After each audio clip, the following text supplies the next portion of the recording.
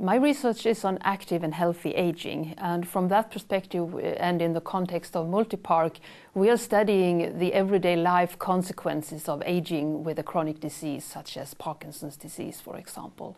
So it concerns barriers in housing or facilitators in the environment, use of assistive devices and where to live and how to participate in society, despite age and despite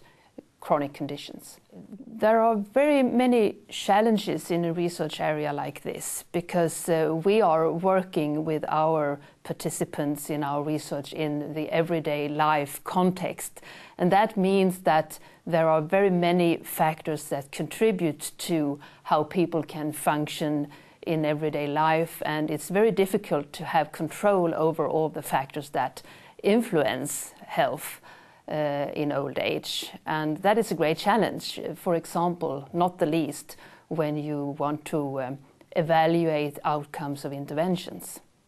The short-term goals that we have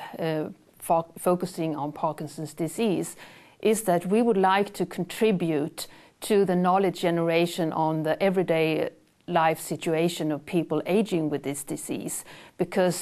so far there is very little research with such a focus in this area. So we would like to present results on how people live, what kind of challenges they experience in daily life, and out of that we also aspire to develop new interventions.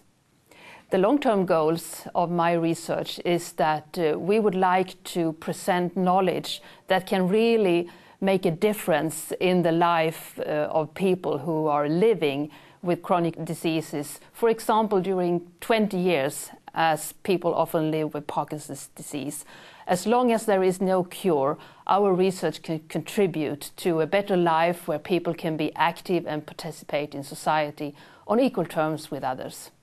A very important driving force for me personally is that I have many experiences showing that we can make a difference in everyday life, and people that we meet in our research, they really appreciate that we focus on those small things that they have problems with in daily life. Another driving force is to contribute to quality development in healthcare and support people working in those kind of activities.